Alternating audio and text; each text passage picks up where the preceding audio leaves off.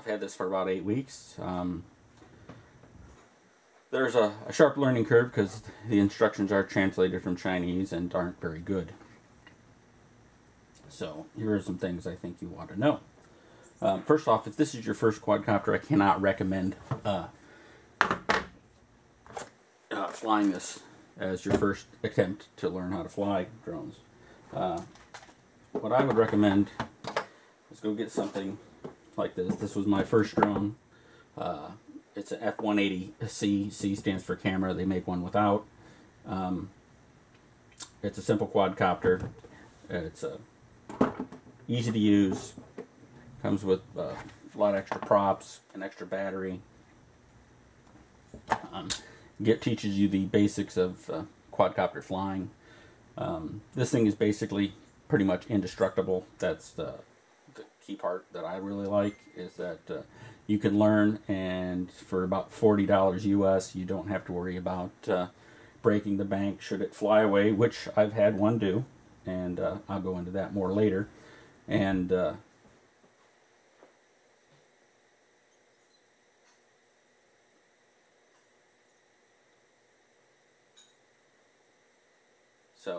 anyway, do not fly the CX-20 as your first drone. It'll cost you money, and I'll get to that in a minute. So for about $40 US, perfect training drone. There are other mini drones out there, probably just as easy to use. I really like this one. This is, like I said, this is my second one. First one flew away. But anyway, okay, why I can't recommend that is because this thing is extremely fragile. And I mean extremely fragile. The plastic itself is, that's about as good as it will deform, and that's just, sharp impacts tend to bend it, like this here, and I also have a break here. The landing gear takes most of the abuse. We're not talking huge falls either. We're talking 3 feet, sometimes less. If you notice on here, this bottom bar, probably to allow the install of these landing bumpers, is got 2 screws here. This is extremely weak. It doesn't take much of a jolt to cause these to sever, and you're going to have to end up replacing them. That gets pretty expensive pretty quick, and it's annoying if you have to wait for China for these things to come. So I recommend you can do a lot of repairs on this copter with plastic bonder. This is a Loctite epoxy. This works good with this plastic. I know some plastics are hard to deal with. I've had great deal of success with this.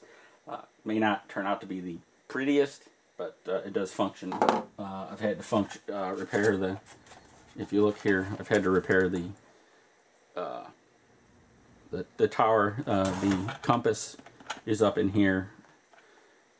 It used to be, I guess, at one point the GPS unit, but anyway, the compass is up in there. The top cap here is only held on by friction and little tiny pieces of plastic, which also shear off. That's why I have this taped closed. I just didn't feel like spending $8 or $12 for a piece of plastic when a piece of free tape basically will fix it.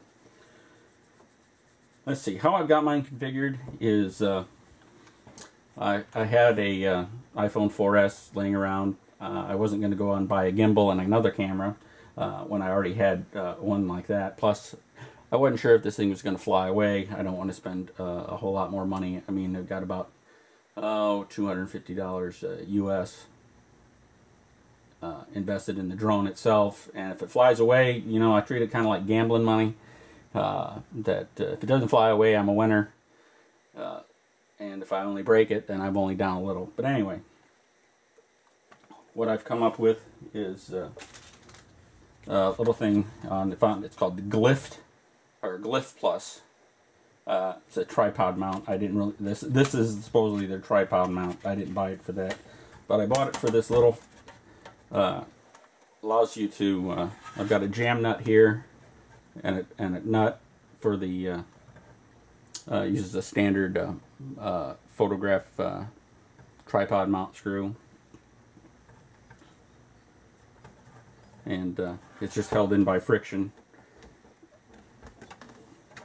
and a clip, and it takes your phone out and you can put your phone back in, and allows you different angles so you can, and in fact I use it in this configuration here so the camera doesn't get involved in the involved with the angle of the landing gear. If you've noticed, you'll see I got some wire ties, I got some tape. These are the two antennas. They don't tell you to make sure you tape them down. There are little notches when you attach the landing gear that feeds this little wire through. Well, this wire tends to migrate even if you don't tape it down exactly where you want it, and when you land hard, this more or less acts like a guillotine and eventually will sever this very thin wire on both sides. So I secure it with some wire ties and a little bit of tape. This happens to be duct tape, your choice, but at least it holds the wire in place and keeps it from being guillotined. Just one of those little obnoxious things. Oh, speaking of wire ties, I've used this wire tie on the back to compress the vibration damper bushings.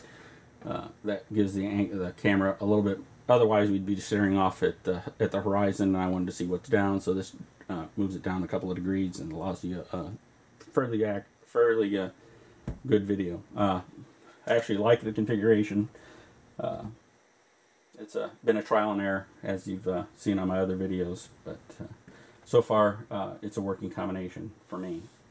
Another thing, there are plenty of videos out there that show you the unpacking and assembly of the CX-20. They leave out what I would consider probably the most critical aspect of the CX-20, and that's the battery charger. Now, they don't ever demonstrate this when they unpack this, so I'm going to show you the most important thing you should do when unpacking this. If you open this end, you'll see that this comes with, if you're from North America, a non-standard plug. This is for a European, so you have to automatically have to buy a adapter, so this will work in a North American outlet. So, but before you even open that, I recommend you just take this very cautiously and set it on the table just like that, and then do this, and then throw it away. Reason I recommend that is because the battery charger itself is quite cheap, and I've damaged the original battery that came with it, and I also damaged the extra battery that I purchased. If you look at a regular LiPo battery, it is supposed to be square, or a cube, rectangle. And when you look at this, after it's been mishandled or mischarged, it will become bloated and rounded, in this case. And this one also lost one of the cells in it, so I can only get like 9 volts out of this thing. So basically, that cheap charger that comes with it, I've lost about $50 worth of battery. What I recommend, again, it's up to you. You're going to spend the money anyway. Is I went out and bought. This is a Tenergy TB6B. It's a very good battery charger. Came recommended on the internet. You spend about $50 on this, and it has 2 plugs. One for the input of the charge, and this is the output. And it comes with an octopus full of different connectors for the Tenergy. Now, it does not come with the one. This is called an XT60 connector.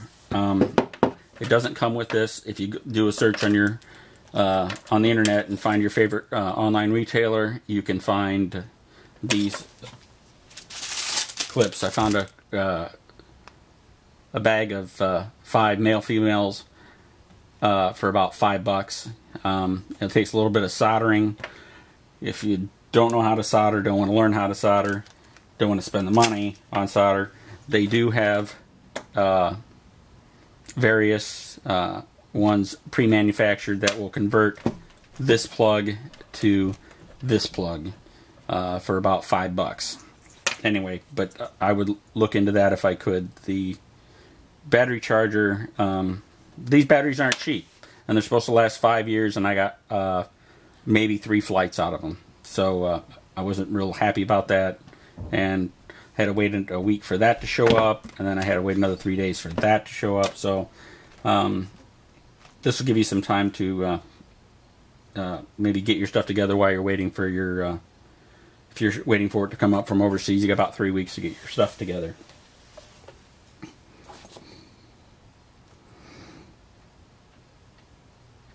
Okay, the other thing, we'll put this out of the way here. You probably bought this because you found about Mission Planner. This is the open source version. Underneath the bracket here, if you look underneath the bracket here, there is the USB port for plug-in.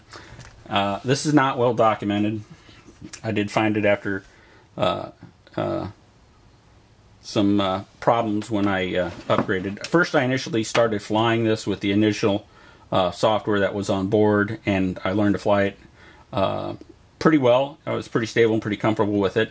And then there's an effect called the toilet bowl effect, which basically when you, after one of the times I